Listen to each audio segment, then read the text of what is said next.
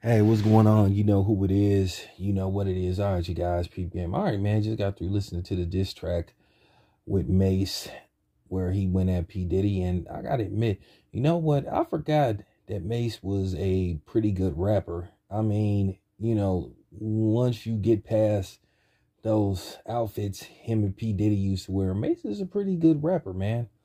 And he was just talking some stuff about P. Diddy.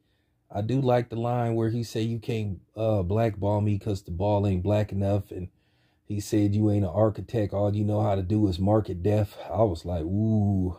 But he spoke on some things. He spoke on the history between him and P. Diddy. I think it's a real good song. I mean, it's pretty easy to find. All you got to do is go to your Google search engine or go to YouTube and, just hit and type in Mase P. Diddy diss track and it'll pop right up. It's been out for about maybe 3 or 4 days.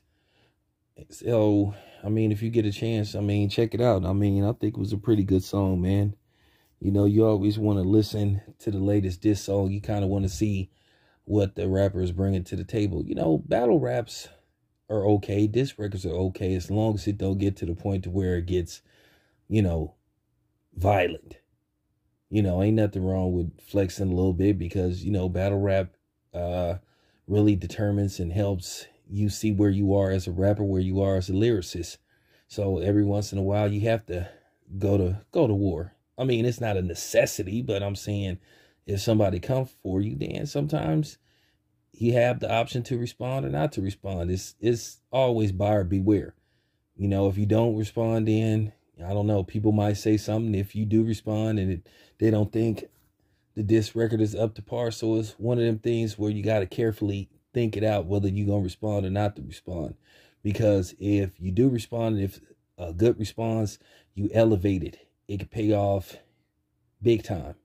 But if it's mediocre or you don't respond at all, some people may be like, okay, well, homeboy's diss record wasn't good enough to respond to, or so-and-so took the high road, or so-and-so is scared. So it's buyer beware, is give or take, is pros and cons, is whatever you think of it. But nevertheless, I think it's a pretty cool diss track. Anyway, this your boy Tam Biz. I'm out.